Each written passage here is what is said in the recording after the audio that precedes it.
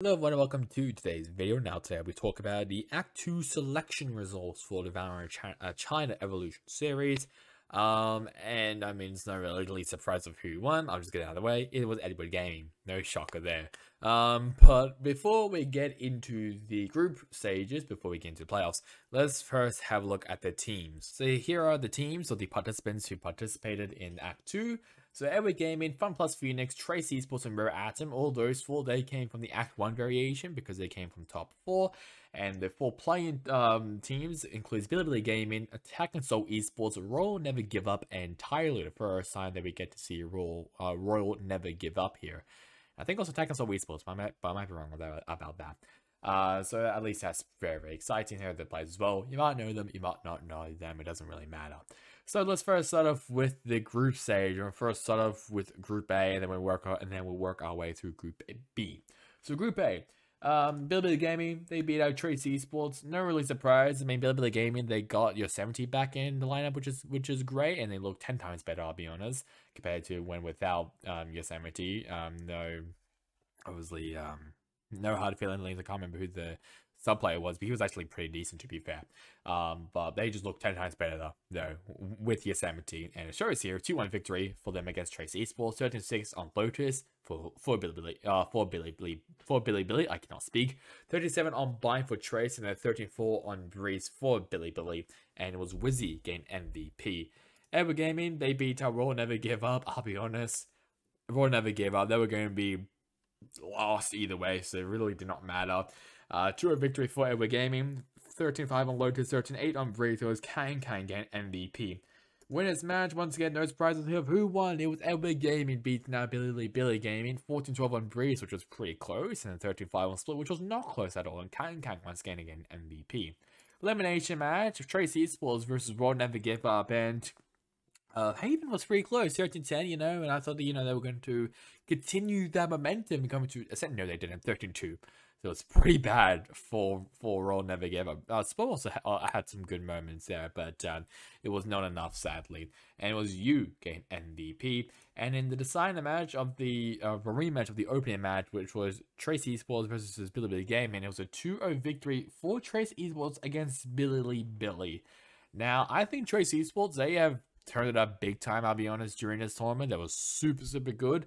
Definitely, they've also made some massive improvements as well, so really excited about that. And I hope I don't think any of the teams have been announced yet of who's going to be in partnership. I do hope Chase Esports is one of them, because they're looking pretty good and pretty scary as well. 14-12 on Ascent and 13-4 on Split, and was Fang gained MVP. So Group A all done. Edward Gaming and Trace Esports, they advance into the playoffs, and they will be also advancing now to Act 3 as well.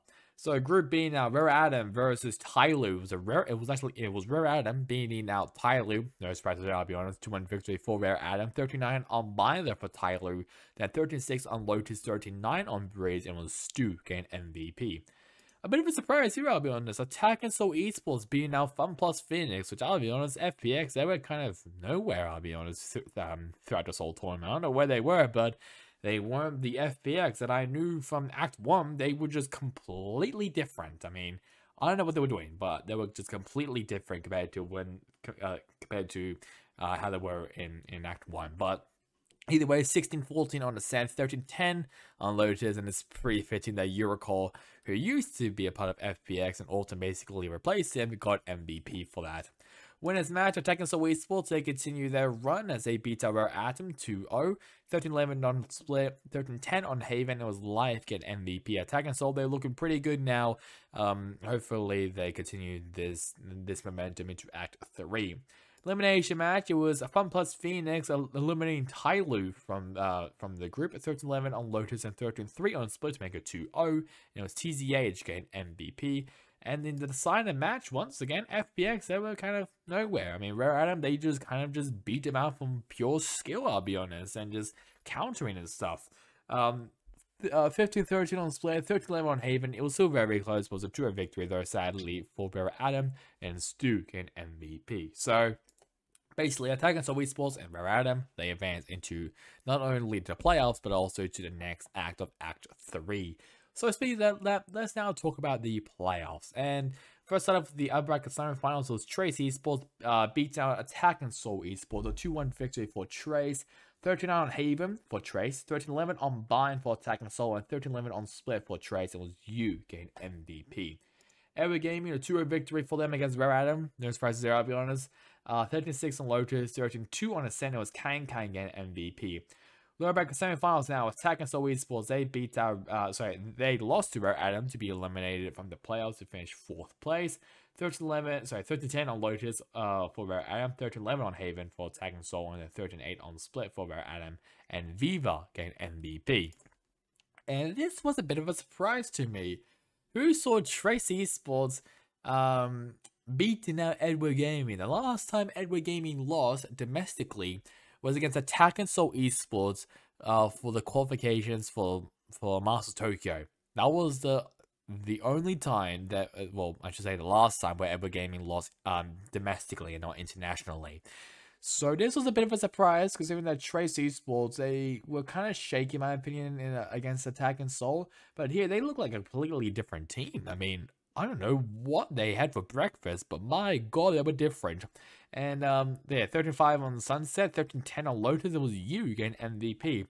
Lower bracket finals, though, Ever Gaming, they were hot and ready as they beat Rare Adam. A 3-1 victory, though, however, because, you know, I mean, they were a bit shaky coming off that loss against Trace Esports. And I'm guessing as well, Rare Adam probably also had some strats against them and countered them pretty well, especially on Lotus. But 3-1 victory either way for Edward Gaming, 13-10 on Split, 13-2 on Lotus for Rare Adam, then 13-10 on Bind, 13-5 on Breeze for Edward Gaming. And it was little Kang actually getting MVP. It was actually Hao Dong, who saw that coming, the IGL himself, getting the MVP. And in the grand final, I mean, Edward Gaming, they were just out for blood, they were just out for revenge, really, against Trace Esports. A 3-0 victory for Edward Gaming against Trace, 13-9 on Ascent, 13-7 on Haven, 13-5 on Sunset. And if you don't know who the grand finals MVP was, it was basically Kang. I checked the vault and everything. It was Kang who got the grand final MVP. I'm not even surprised at the slightest. So like I normally do, I normally go on to VLR to talk about only the best of 5 matches that have been only the lower final and the grand final. So let's just first off with lower final with Edward Gaming versus Rare Atom. Stats wise, I mean, I can probably see why Hao Dong was voted as obviously MVP. I mean, he got the most ACS. I think that's how MVP normally works, obviously. I'll be honest, I think I would have probably had Shishu, in my opinion, to be MVP. He was really good throughout this season. So not this season, in this game. Viva, Yihao, both of them had a very good job as well. Martin as well, having some good glimpses of flashes. Very disappointed on Stu. I mean, Stu, obviously, he kind of popped off in Act 1, and here he kind of just was not really anywhere. I mean, it was mainly like Viva and Yihao as well to really just clean up everything. But here's a split, 13-10 on Split. I mean, speaking of Stu, there he is at the top of the leaderboard for Rare Adam. Kang as well, doing well for every game. 13-2. Yeah, this is where they kind of struggled here.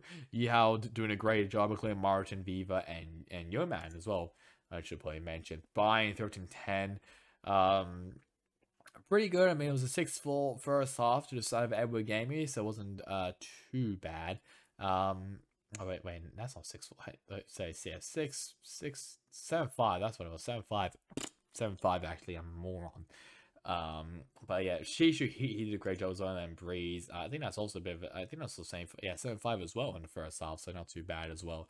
And Rare Adam, they didn't even win in a single attack round. None of them. No attack rounds in the second half. The only wins that they got was in the defense. So yeah, they kind of struggled in the attack for Breeze. Performance wise, not there. I don't know why it's not there, but I don't think it's available yet. So I think by the time this video is posted, you probably see this, like all the stats and stuff. Let's now have a look now at the grand finals, which I bet there's not gonna be any stats here. Obviously, Edward Gaming, they beat out Trace Esports 3-0. I think a special mention goes to Nobody. He was phenomenal in this game. Really good. Coming out with these, I mean, Chishu as well came up with a huge clutch on Haven, I remember. And shout out to Hal Dongs with an upgrade on Sunset, which is quite funny. Fang F, he also did really well. Had a lot of guns of flashes.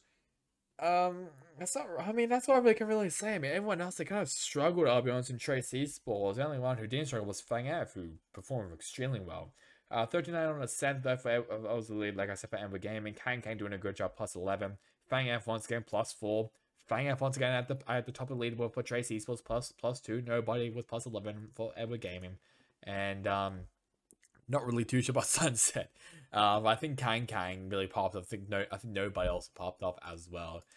So they're not updated as officially as I'm making this video, which is still on the 29th of October. So yeah, they're not really updated yet. Hopefully VLR can update it pretty soon.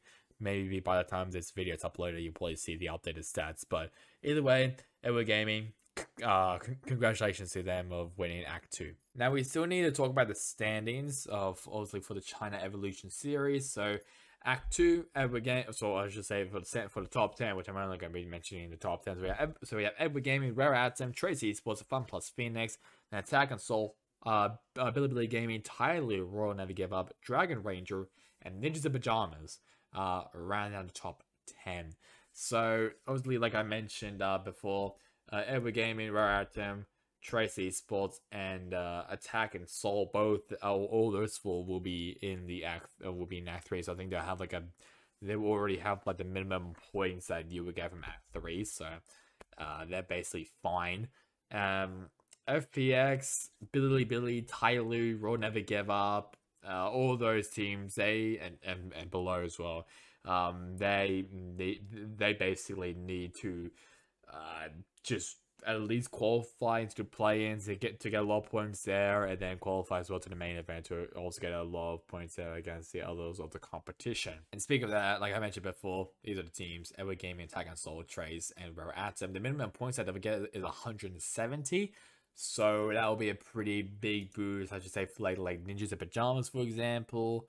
Mainly these two, considering that they didn't qualify into the main event in Act 2. So that will be a good confidence boost. Maybe even Team Weber, who's out in 11th place, which you can't see. And below as well, I think that'll be some good points that they can grab. But now I would like you now to like, comment, and subscribe. It would really help me, especially on this channel. We're trying to aim at least 190 or even 190 or even 200 subscribers by the end of this year, so hopefully we get to manage that. But that's really about it for me. Hope you guys enjoyed it. Catch you guys next time in the next one. Goodbye.